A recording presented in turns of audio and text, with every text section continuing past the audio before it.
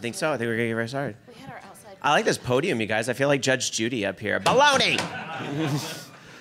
Hi, everybody. Welcome to Podcast Cross Zone 2. Thanks for being here. A sequel last year. Hi. How many guys were here last year? Oh my God. Wow. Back for more. We have fans. Excellent, excellent. Everybody having a good Gamer X 2014 so far? Awesome, awesome. Well, thanks for being here. My name is Rob Roberts, and I'm going to be moderating today. If you listen to podcasts out there, you might know me from a couple shows, Orange Lounge Radio, as well as Horde House. And joining me on stage today are some other awesome indie developers, broadcasters, podcasters, all that good stuff. So let's go around. I want to actually introduce everybody here. So we'll start here and go down. Just tell us your name, your show, and what it's all about in like a sentence. In one sentence. In one sentence. How's it going, everyone? My name is Matt. I actually am the founder and primary host of the Starboard Power Coupling. It's a Star Trek podcast you hope doesn't fail. I'm also glad to have my my first officer over there who's also recording, Commander Eddie. I'm also privileged, as I've been told to say from Rob, to co-host Horde House with Rob on the VOG network. The Star Trek's about Star Trek, and Horde House is about all things online gaming, but never, ever too seriously. Hi, I'm Jason Toups, and I'm from Gayme Bar for your weekly dose of gay gaming geekiness. Thank you. We've been running the podcast since 2011, so we've reached our third year, our 160th episode. So it's been awesome. And one of my co-hosts is sitting back there, Mr. Todd Harper. Say hi. I'm Jeremy Johnson. I'm the host of the Koopa Klub podcast, and we have two of my lovely co-hosts here with me. We've got Phil and Jonko sitting out there. Hi. We focus on Nintendo and gaming with an LGBT twist. We've been doing it for 2 years now as of 2 weeks ago. So, woo! Keep it simple. I'm James Anger. I co-host the GameBuoy.org video game podcast, your twice-monthly port of call for gaming news and views that maybe aren't on your radar, but most definitely should be. We talk about left-of-center gaming, news, and, opinions. My co-host is Slagkick. He's over there in the corner. Yay! Thank you for that. And you can find our show over at GameBuoy.org. Hi, I'm Jamie, also known as Dark Sakura. I am on Orange Lounge Radio. I have to hang out with that guy at his house. And our other co-host who is not here because he has small people in his house that like to eat his food and make messes. That's what kids do. Hi. But I've been doing Orange Lounge Radio for 12 years. And but I got my start guesting a whole bunch on Undersedation Live, which is also on the VOG network. And I used to do another podcast called Monday Comics Mania, but it fizzled, so. All right, well, thank you guys, everybody. Now, I know the folks up here on stage are not the only podcasters in the room. We don't want this to just be like, we're up here and you're out there, because I know there's lots of other hardworking indie producers out there. So who else has a podcast out there? Who else? Stand up, don't be shy. Hey. What is up? Quickly, what shows? Geek Charisma. I already know you're Geek Charisma. Woo! And I love your costume. We're La Palanca podcast. La Palanca. Now, you guys actually started after last year's podcast Cross Zone, right? Yes, and you're all video games in Espanol. Yes. Correct? That's so awesome. That's amazing. Yes! Yes! Sir. Tables, Ladders, and Podcast. That's amazing. I like that. Wrestling. I'm sorry, what's your URL? Go to our Podbean page. Just Google for Tables, Ladders, Podcast, and you'll find it. Will do. Thank you. That's awesome. And sir? Well, it's not gaming related, but I have a podcast called Old versus Gold. It's Old. a podcast that takes your fond childhood memories of movies and television and holds them up to the harsh light of today. Oh, I like that. And where can I find that? The crowd approves. oldvgold.com. Or it's in iTunes also. Excellent. Thank you. Excellent. First episode was The Goonies. Yay. Goonies never say die. Let's hope they don't do that sequel, though. No. All right. Well, awesome to see so many hardworking indie podcasts out there. Anybody thinking about starting one? Because I know last year we talked a lot about the why, like why to do this and why to do a podcast. So it's great to see some more podcasts kind of born in the past year. This year we want to talk a little bit more about the how, and certainly any questions you guys might have for us, we want to go ahead and take those questions as well. But I want to go around first and talk to our panelists a little bit about some of the how. So the first question I have for you guys would be, how did your show come together? How did you find the co-hosts and kind of like that perfect blend that made your show? Grandpa Matt, we'll start with you. On the old wise sage. How it kind of formed was I tried to find close friends who are hardcore Trekkies that knew exactly how to rewire a plasma conduit. Good, someone got the reference. And the fact that I actually pitched the show title to two of my co-hosts and they actually got the reference about the Starboard power coupling always fails in every TNG episode. So is really about close friends and who had a passion about Star Trek and that can just hold a conversation in the complete tech lingo. And that's how kind of I roused them about. And then for the Horde House side, I'm privileged to be with close friends in real life and also on the podcast that just love games and rip them apart and support them and then flip your opinions around halfway through the podcast. So it kind of came together with the Starboard power coupling is close friends who can hold a really nerdy conversation. I met my co-host Jeremiah Bratton at the Atlanta Eagle. Both of our we came with friends, and each of our friends left with one another, so that Jeremiah and I were left to our own devices. And I looked over at him and was like, "You look like a nerd. You play video games, right?" And then we started talking about Final Fantasy, and that started our entire friendship. And then we would just talk on the phone all the time about games, and eventually it just came to the point where it's like, why don't we just record this? And that's how it started. It's very simple. Yeah. Yes. I mean, that's why we're called Gayme Bar. Hello. Secret origin. I might ask about the titles, like where those came from too. Yeah. So Koopa Club started on Grindr. No, I'm hot. That is not a joke. Now, see, On Recon. I'm being 100% real. So Jonko, I actually met on Grindr, not in a sexy way, but he was wearing a Metroid shirt in his picture, and I said, "Oh my God, that shirt is awesome!" And then that's how we met. I think I met Phil on gaygamer.net, I believe. And I met Ian, who is another person on our show that is not here, unfortunately, on the internet as well. So it was all internet. We're all across the country. We're multinational. That's how we met. I think the idea was that Phil and I were talking one day just about, video games like you do. And we decided that it would just be fun to try a podcast. And we wanted to do something fun and light, and it just kind of snowballed from there, and we're still doing it. So it's a pretty simple story. No leather bar here, unfortunately. We'll work Yet. Yeah, we'll get there. It's the anniversary episode. Man, I feel so pedestrian because I became super good friends with Slagkick over LiveJournal. But, basically we've been super good friends for forever. And we realized, the games that we really like, Japanese imports, JRPGs, anime-based games, kusoge, weren't really getting a lot of attention on podcasts. So it was like, okay, let's do a show about this stuff. And, 2.5 years later, here we are. Yeah. We started doing Orange Lounge Radio after a long discussion on the BART. It was Rob and the person he was with at the time. But I met Rob playing DDR and Para and Beatmania and everything at... we had seen each other a few times at Roseville Golfland, but I think it was that Milpitas Golfland trip where it was like we took a pilgrimage to go see the Para machine. And then we learned what shadowing was all about, and everyone united fire. And then I had been a guest a few times on Under Sedation Live, and then Rob introduced me to more people, most everybody right here. And I think things really took off from there. We started as a live show and decided we'd actually start recording it instead of letting our listeners bootleg us.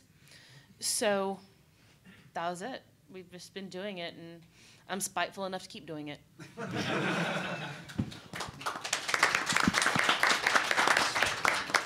Well, let's talk a little bit about the networking, because you mentioned, that you've kind of met everybody else here. And I know we've been very close, all these different shows, and kind of getting to know you guys out there as well. And I know I got to give a shout out at some point to one of our other sister shows who couldn't be here today, Video Game Realness out in Toronto. Snaps for you guys. Delvin, you could have been here. Where are you? Flight's too expensive. I don't want to hear it. All right, but anyway. But anyway, let's talk a little bit about the networking sides of things, and how do you kind of like expand the listenership of your show? How do you grow things and for the listenership and kind of getting things out there in the greater podcast community, be it the LGBT podcast community or just the general gaming community in general? What do you do to kind of grow and network?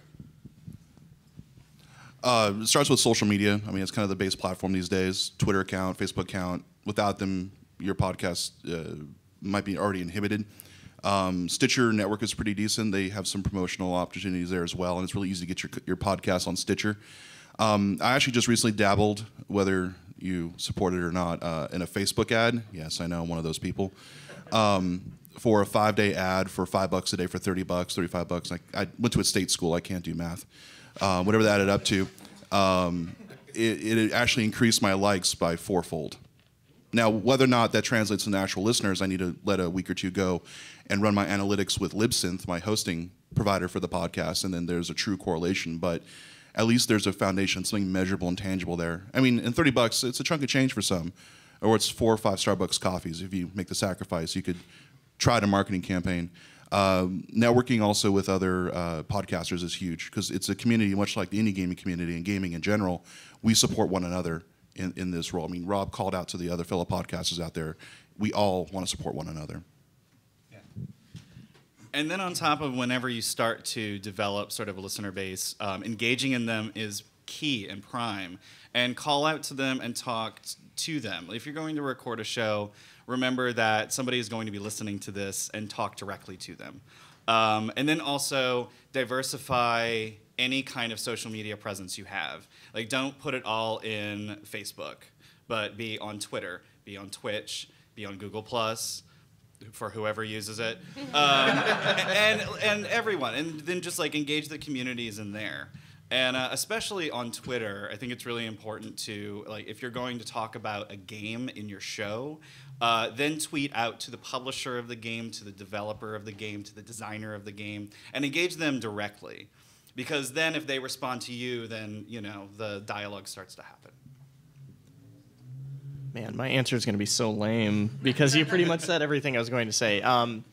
Obviously, social media, like they said. Networking with other podcasts is very important. Just guesting on each other's shows, helping each other out, especially if you're an indie podcast, because, I mean, that's kind of why we're all here. We're all here to help each other.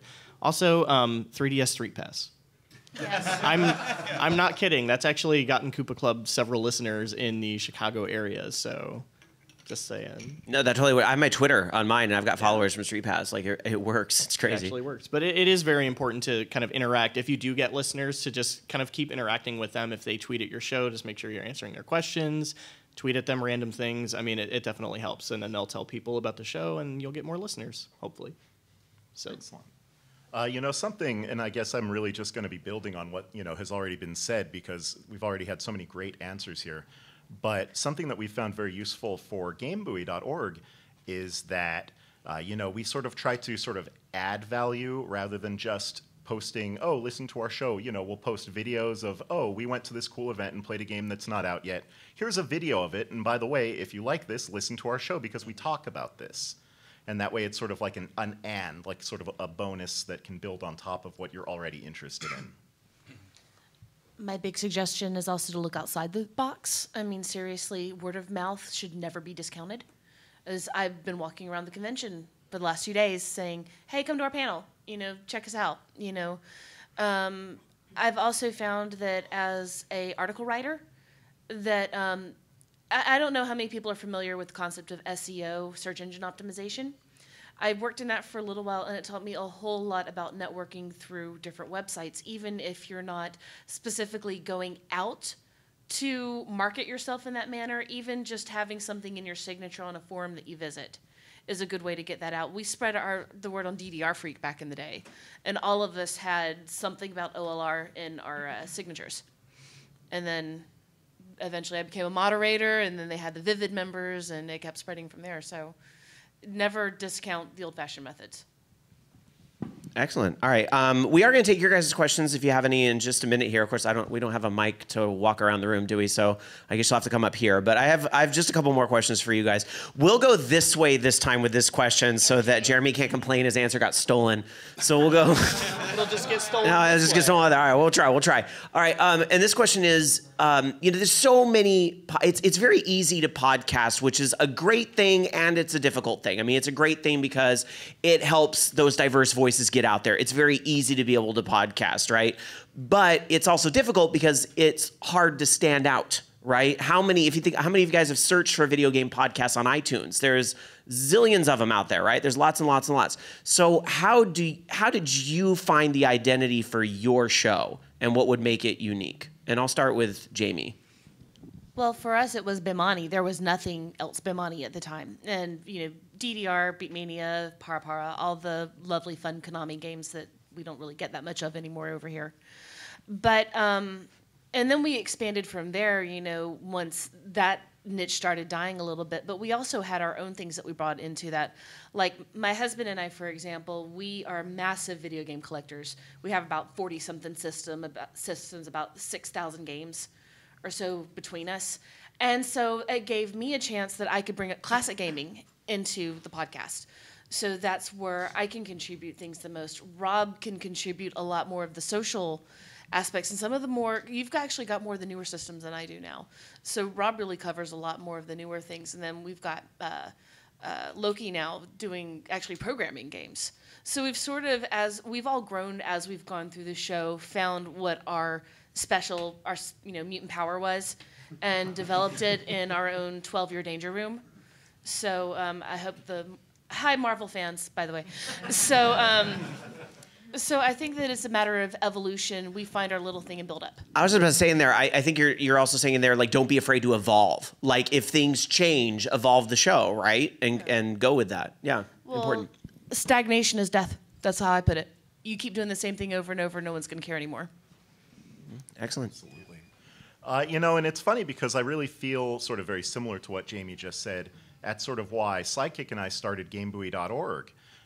Because, again, we're really interested in sort of these niche games that I feel like I didn't hear a lot of people talking about on podcasts.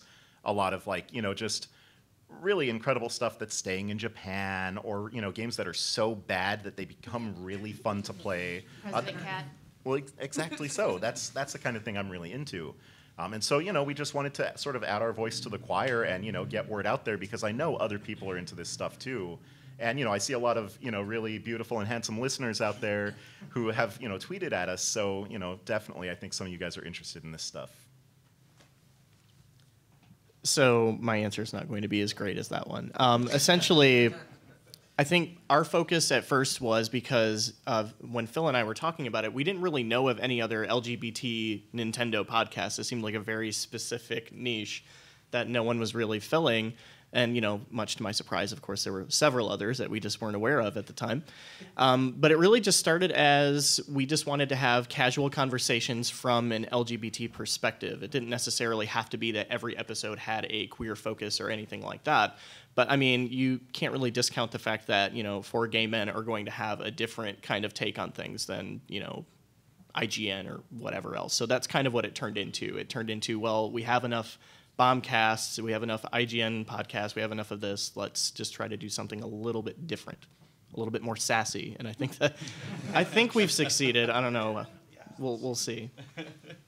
Yeah, well, I mean, we started Gayme Bar with a similar sort of idea that we wanted to hear queer voices and perspective on games. We felt like there wasn't really a lot of that happening on podcasts in particular. So that was kind of our focus in the beginning. And we started to ask developers and fans onto the show, and then we became sort of an interview type show.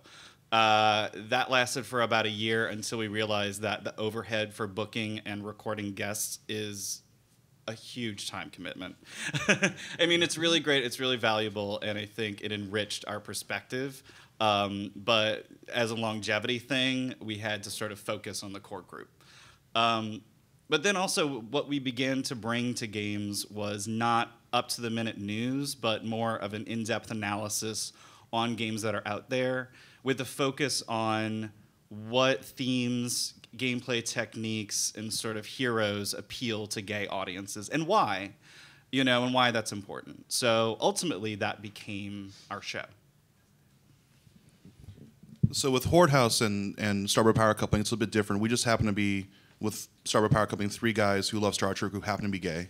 We don't really happen to focus on that aspect of it, but occasionally we'll talk about how handsome Jake Sisko was in his jumpsuit as a teenager. You know me. Or biogels and Enterprise, where they just would lube everyone up and cure them of disease. Those are some good episodes. I watch those repetitively. It doesn't work. Damn it. It worked in Doctor Who. Which is probably another podcast out there. But you can imagine with Star Trek, the whole market and the whole genre is saturated with everything. So having a podcast and adding to it, what I noticed out there was that a lot of the other podcasts for Star Trek on iTunes were not consistent in their release dates of their podcasts. So I'm like, well, if we can get committed people to produce an episode a week with a minimal hiatus and minimal gap in that, then that should also drive listenership. And same thing with Horde House, which happen to be 3 gay guys who talk about online gaming, and we have our own sassy selves. Sometimes I'm a bit more sassy than Rob. Sometimes. But a lot more. But it depends on how you want to make your focus. You want to make it gay related and kind of make that the focal point, or happen to talk about the topic you're passionate about and just happen to be gay. And you can kind of play with those identities as your podcast evolves. You might find it switching from one to the other. Let me ask one more question of you guys, kind of building on that, because you talked about how when you went out and sought out the other Star Trek podcasts that you noticed a lot of them were not very consistent. And I think last year, I know I had harped on, and a lot of us had talked about how important it is to be regular with your show, because your audience, you get people out there that are looking for you. Like I know with OLR, we do our live thing on Sunday nights, but we have a large group of people that listen Monday mornings, whether it be their commute, whether it be at work, doing data entry. And because we are a 3-hour show, we help people get through the workday. So when we're not there, like we're not going to be there this week because we're here at GamerX, I'm expecting emails to come in on Monday that are like, I needed you this week, man. I needed you to be there. You're not there. And I say, well, we have a 500+ episode backlog. But my point is, what is it that you do to motivate yourself to keep that regularity? Because I think so many podcasts out there have a hard time getting past 5 or 10 episodes. And I have people come up to me that are like, well, my show's not 12 years old or anything, but we are, 15 episodes. And I'm like, dude, 15 episodes, most shows don't get that far. That's a huge accomplishment. So what's the trick to motivating yourself each week to keep doing the show? And we'll go this way again, Jamie. Well, fiber keeps me regular. No. That's what I was going to say. I had to go there. Metamucil. Well, honestly, my week wouldn't be complete if I didn't get to hang out with Rob and Loki. Aww. And yeah. Because they're awesome. I think we all inspire each other. But I will tell a little story. Back when we first started the podcast, I found on Dig, if that still exists, someone said that Dark Sakura needs to get back in the kitchen. Oh my God. I was like, no, you didn't. So when Maybe he just wanted you to play Cooking Mama? It didn't exist then. Oh, crap. We had Burger What Time. an ass. What a beep hole. I think jerkface is an appropriate word. Maybe misogynist, who knows? But it was that sparked a fire of spite in me so brilliant that it continues to blaze to this day. And yeah, and I still get a lot of the, misogyny thing. I mean, it's really difficult to be a woman in a public thing, especially on an ongoing public show. And I'm like, well, you know what? I've been gaming probably longer than these people. I had an Odyssey 2. I have an Atari 5200. Yeah. I remember the horrid item that was the Fairchild Channel F. If anyone needs to gag, there's a bathroom that way. But at the same time, I was like, why should I be shown up by people who have no idea what they're talking about? I'm going to keep doing what I'm doing because I love it. So, spite. Slay. Slay. And fiber. I love you for that answer. So, a big part of what Slykick and I do, because we also record live, so, it's always a treat looking forward to, like, oh, it's the weekend, we're going to hang out, play some games, and record. The problem that comes up sometimes is that we'll get sucked into whatever game we're playing, like, oh, this happened a lot recently with Mario Kart 8. But what we do is we try to interact with our fan base, because, we're very passionate about, sort of interacting with our fan base over on Twitter and Facebook and what have you. So we've started to leverage that to sort of keep ourselves in check. We'll interact with our listeners, what do you want to hear us talk about this week? Oh, this is what we're going to talk about. What do you think? And we'll discuss your answer on the air. And so we find that that really sort of keeps us in check and keeps us, recording on a consistent basis. I'd say the big part for me personally is, just to kind of steal Dark Sakura's answer, is that I really just look forward to hanging out with my friends. We're all passionate about gaming in kind of, we all have different tastes, so it's really interesting to get a group of people like that together to just discuss, hey, here's what's going on in news recently in the past few weeks. What do we all think about that? Because chances are in a group of 4 people or even, 2 or 3 people, you're going to get differing opinions. And that's always fun to talk about, and it's just fun to hang out and talk shop, and we'll sit there and come up with just, specific discussions. Like, well, let's talk about what was our first system and why do we play the games that we play now? Gay characters in Nintendo games. Oh, that's going to be a fun subject. We just think about random things to talk about, honestly. And as long as we can do that every 2 weeks, then, it hasn't gotten boring yet. I'm still waiting for that to happen. JK, love you. Yeah, if you decide that you want to start podcasting, there's definitely something that has to inspire you to do it, and that should be your basis and your ownership for the show. And then also, you have to take a good long look at it and decide your schedule, how frequently you're going to record and how frequently you're going to post the show, and then agree on a time and stick to it. The least amount of overhead that you have for actually producing, recording, editing, and uploading the show, the better. If it becomes a chore, then you need to address that and figure out what is the appropriate schedule for you. What we've learned is, after doing it for this long, is that when the news starts to dip, that's when we go into our bi-weekly schedule. Because we usually record every single Sunday at 2 p.m., Pacific Standard Time, and that's it. We all know we're going to be at our computers and ready to do that Google Hangout at that time.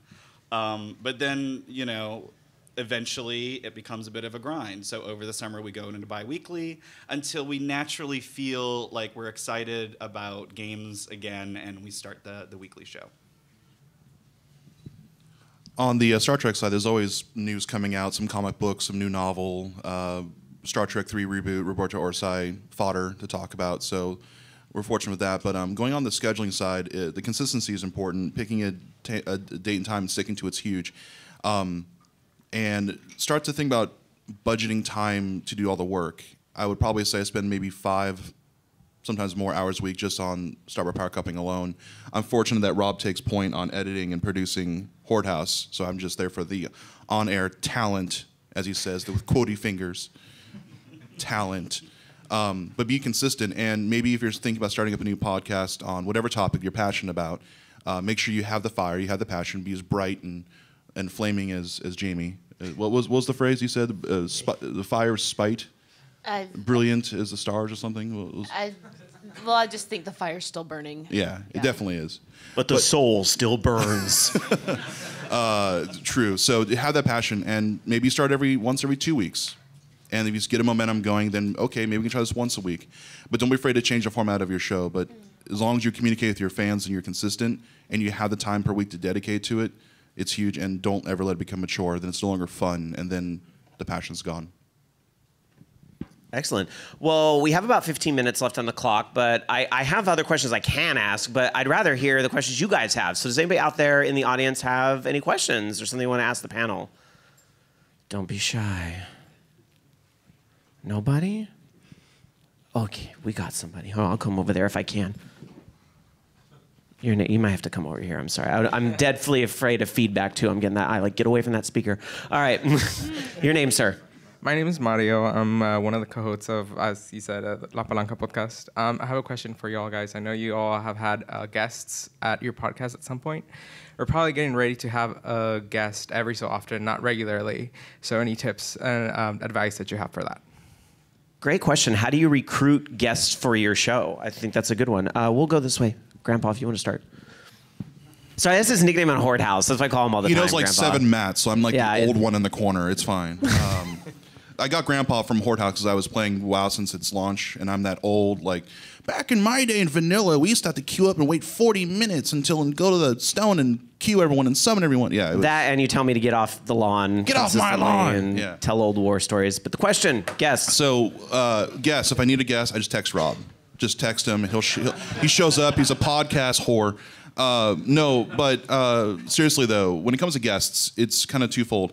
One, kind of what's the point of view they're coming from? Are they a game developer? Are they a Star Trek Online developer? You know, what's that spin you're going to put on that episode? And is it going to be centric on that interviewee, or is it just a supplement to your normal show? So think about that.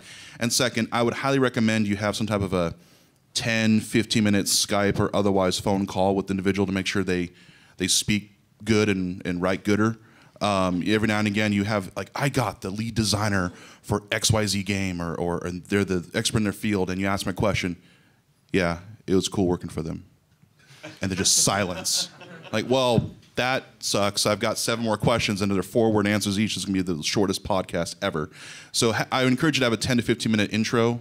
Just, hey, how's it going? This is our show. We've been doing it for umpty episodes. This is the spin, and just kind of get that vibe for them, and that we can kind of maybe cater the interview to that individual. Because not everyone has a great face for radio like I do, and may not be a great speaker. So just be very cognizant of that. And yeah, I agree entirely. But also from a logistics perspective, do your homework beforehand and write out a list of things that they need to have in order to be able to record. So you're going to do either like a Skype conversation or a Google Hangout thing. Make sure that they have a microphone. Make sure that they have headphones and that they're routing the audio through the headphones and not through the speakers, so it has this like reverberating loop. These are things that you may think that everyone just knows naturally. Don't assume anything. Just go into it blind and just make sure that they have, you know, the proper tools to be able to do it. Yeah. Can I follow up on that? Yes, Todd. And I can project, bitches. Yes. Go ahead, girl. There's plenty of resonant space in this lungs, just saying. From my own experience, when I was a guest on Gayme Bar before I became the permanent guest on Gayme Bar, yes. I did not think I was cool enough to be on their show. And then Whatever. and I was like, holy shit, someone else needs to be on their podcast? I cleaned out so hard, right? So do not be afraid to ask people who, like, oh, this person wrote a really cool thing in like Polygon or Kotaku or Gay Gamer, right? And you're like, oh, I wonder if they'll be on our podcast. Oh, but we're not fancy enough for that person. Fuck yes, you are. But just seriously, hit them up on Twitter and be like, we really like you. Would you like to talk about your shit? Because most people really enjoy talking about themselves. Just for the record. As I'm doing right now. That is great advice, because the very worst thing they could say is no, and it's not that bad. Let's move on. Yeah, find the next guest. I wholeheartedly agree with that. Just ask. The worst you're going to get is no or ignored or something, but you'd be very surprised what might happen. A story, sorry to kind of jump in line here, but just a story that's very, like, wow, that really resonates with me when I think about this question is I have an associate at VOG Network who does the show right before Orange Lounge Radio. His name's Bobby Blackwolf. Shout out, Bobby, if you're watching. Bobby does a great show, kind of a one-man show, and he does a lot of interviews on his show. And he had an interview with one of the guys, and I'm so apologetic because I don't remember exactly which guy it was, but at Gearbox Software. And he was the guy who kind of did the whole open mouth insert foot and said that whole thing about girlfriend mode. Do you remember when that whole thing happened? And it was like, oh, that was really super awkward, right? So Bobby, he went and he asked the guy like, hey, can I get an interview with you or whatever? And he found out, yeah, you're the first one to actually get an interview with this guy after the fact, because you're the only one that's asked. He was the first one to get an interview with the guy to clarify the comments on air about, do you feel remorseful about this, and all this stuff about, what was said, because he asked and nobody else asked. Everybody was writing these blogs, everybody had an opinion, but nobody asked. So ask, absolutely. Anything further you guys want to add as far as getting guests on shows? Sorry to jump in, Jeremy. How dare you? Really, the only thing I would have to add, other than what's already been said, is if you have a plan in mind for the episode that you want to do, if you have a specific subject in mind, and you know somebody that's either a follower of your show or another podcaster or whatever, and you kind of know their tastes or at least familiar with it, you can kind of angle it that way. Like, for example, I've had Captain Spike on Koopa Klub many times, anytime we want to talk about game design specifically, because I know that's his wheelhouse, just because of Twitter interactions or Facebook interactions or what have you. So just kind of getting to know the person that you're going to be asking to be on your show, just to say, hey, what should we talk about that's kind of something that they can play into, so that it's not going to be an awkward conversation where they're just like, yes, no, I have to go. So, I mean, that would be the biggest thing I could throw out there. Don't make me say it. I should go. A big part of what we do over at GameBuoy.org is that we try to sort of, again, get news and views that maybe aren't on people's radar already.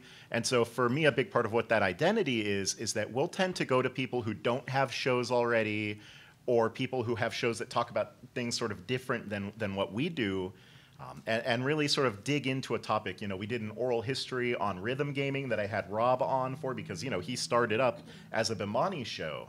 And so I knew that, even if we didn't have a lot of crossover in our shows, he'd have a lot of really valuable and interesting things to say about the design and sort of impact that these games had on the scene.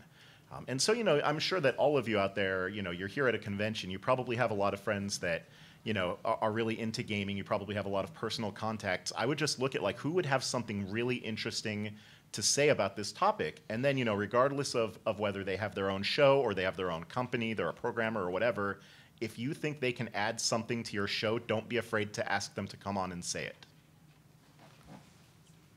I think really the last thing is something that I brought up when we were talking about how we spread the word earlier too, is don't be afraid to talk to people in person. I've picked up a few people going to Atari party. I don't know how many people are familiar with it. Basically, people get together, bring old Atari systems, and play all day. And sometimes some of the big names from Atari show up there. And I've met a few people, referred them onto the show, and we've had a couple interviews come out of it. Just knowing people who know people, the word of mouth, I can't really, with social networking, it's important, but being able to actually approach somebody, see the cool thing that they're doing, and say, hey, would you be willing to come on the show? Here's my card. That goes a long way. All right. Also, I have it. I would be remiss not to explain how Todd came onto the show, considering he was a guest that then became third chair. We found out about Todd Harper's work for his work on the Closed World that he did with MIT Gambit Game Lab. And if you're not familiar with it, it was a flash game with queer themes. It's about coming out. It was set in a fantasy world, and the combat was sort of a Rochambeau of conversation. It's a fascinating game, fantastic. And they're dealing with sort of gender-neutral protagonists, where you kind of telegraph your own gender onto the character. It was really interesting.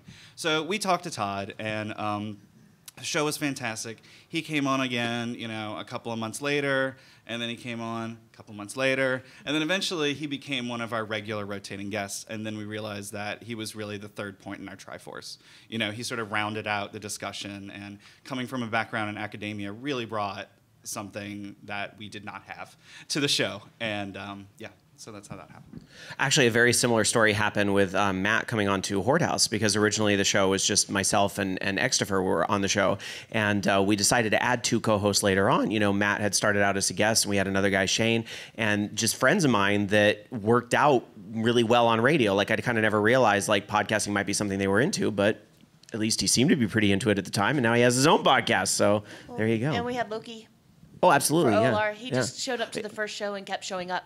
So love it. I just couldn't get enough of Rob Roberts. That's why I do podcasting. All right. We don't have a whole lot of time left, but I want to check if we have other questions. Yeah. Come. Oh, sorry. I got it. We'll try to squeeze them both in, okay? It's okay. I also have the ability to project. All right, go for it. Okay, so hi, I'm Veronica. I work for a game company in Florida. Its name is Immerse Games, and we're making an MMORPG for education. And it's probably something that you've never seen before. I wanted to ask you, I'm trying to contact more press people, trying to get the word out about our game, and we want to contact podcasts like you. So we wanted to know what's the best way to do it? Like, what do you think is a proper way to try to contact someone in the press, especially for podcasts specifically? This is a fantastic question because, you know, especially being an indie podcaster, I find that sometimes we're focused on the big stuff, the Nintendo, the PlayStation, the Microsoft and all that. We're focused so much on that big stuff, but there's so many other people that want to get their games out. And that's part of why I love GamerX, by the way, for the record. How many of you guys have seen some real kick-ass indie stuff you had never heard of before, right? Yeah. Right? Yeah. There is so much talent here. Okay, so like we need to be exposed to this because sometimes we just don't know. So I would say it's almost the inverse of the guesting question. Email us, let us know, find us, scope us out on the Twitters. Almost every podcast wants you to be able to email them. So don't be afraid to say like, hey, I'm making this game and I want to come on the show to talk about the game because we'll check it out. And if we think it's something that might gel with our audience, we'll have you on, because I got to admit, sometimes there's games that I play them and I go, I'm not so sure that, like, you know, Baby Killer 5000 or whatever is an appropriate match. You know, good luck with your Kickstarter. But I don't know if this is a good match for the show. But if it's something like, hey, this is a music game, oh, yes, I'm listening. You know, so anyway, but quickly, other thoughts? Like, what's the best way for a game that you might not know about to get your attention? Yeah, contact through the social media, but if you're looking specifically for podcasts, go to iTunes and maybe do a search for podcasts in that genre, MMOs or video games or LGBT, whatever that keyword or key phrase is. Go to iTunes, Stitcher, search by them, and just find how they're connected through social media. Reach out to them. And I've got 12 years of background in education, so hit me up after this so we can talk. I would say Twitter. Because it's searchable and you can directly contact people without having to go through and looking up their email and all of that sort of stuff. I think never underestimate the power of Twitter. You can contact people directly. Yeah. On the direct message, does anyone find that Or weird? just public messages, either way. Yeah. Yeah. Don't DM strangers. Okay. Yeah. Y'all be weird. Yeah. Do not follow them and go, hi, I found your Twitter and oh no. Yeah. No, I do it think public. actually, I would say if you do it to the show account, I would say the show's accounts are kind of used to it. The individuals might be a little bit like, yeah, that situation. Yeah, but just do a public message directly to the show, and I think you get the fastest response. Yeah.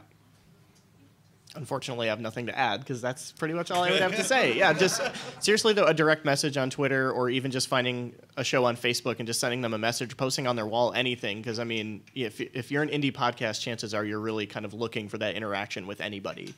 So I would say that that's probably the easiest way to get a hold of someone.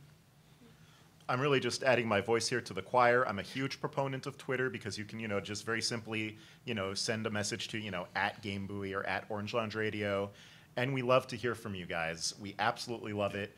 Also, you know, Tumblr, Google+, just all of the social media platforms where we all try to be on all of these things, and we'd all be happy to hear from people like you because we are, you know, very passionate about these kinds of projects. Even better than email? It's faster. I prefer it. It's faster. But keep attending events too. You know, speaking with people. If you can always talk to us after the panel. We can exchange information that way too. I like being a face-to-face kind of person. I'm not a Twitter person very well. I sort of sometimes remember I have one, but I'm a Tumblr person. And Tumblr is actually, I have found more ways to network and see people who are developing things. You can search the tags for indie developer podcast. That's what I do every time I post up that we're about to broadcast a show. So, excellent. Tumblr. We're going to help you out right now, though, real quick. What's the website? We can all check out this game. All right. Check it out. Check it out, y'all. All right. Thank you very much for your question. That was great. And good luck. Good luck. I find that a lot of podcasters, I'm just gonna keep it real. Like, there's a lot of ego sometimes in podcasting. So when you you would know. But what I mean by that is when you come to the podcast, you know, especially for a lot of smaller shows that are just starting, they're going to be like, oh, this person wants to talk to me. Oh, hey, this is pretty awesome. You know, that's a huge boost. Like the first time I know OLR ever got contacted in a way like that, like it was like this huge, like, wow, people really do listen to this. This is so cool. So good luck to you. Good luck to you. I got the sign that we're going to get the hook in just a minute, but I've got to squeeze in one more question. Our friend from Geek Charisma is here. What do you want? Hi, I'm from Geek Charisma. I'm Joy. I was wondering, other than the podcast, on the social media sites, what sort of things should we post? Great question. And I'm going to keep it, since we are limited on time, just kind of open. Who wants to jump in here? Yeah, Jamie. I would say don't do anything that you would mock a celebrity for, as in keep personal drama out of everything. Be mindful of what you say, and please use proper grammar. Show notes are good. Show notes are good. Off this video, this game, this link, this story. Throw that up on your Facebook, even though we regularly tell people to set their Facebook on fire. I was going to say exactly that. Yeah. Just be sure to post all of the resources for your show that'll help people follow along. If you talk about a game, if there are tweets that are relevant to what you talked about by like a games developer, we'll sometimes retweet those on our show account. Just because, you know, it can be really useful for people to see these quotes in, you know, sort of people's own words. Post anything that gets the listeners actually doing something, responding to a post, making them go out and do some research. We do away missions for the Star Trek podcast, where they all go out and watch a movie or an episode of Star Trek, and then we encourage them to provide feedback, so that's interaction there. That'll be good, too.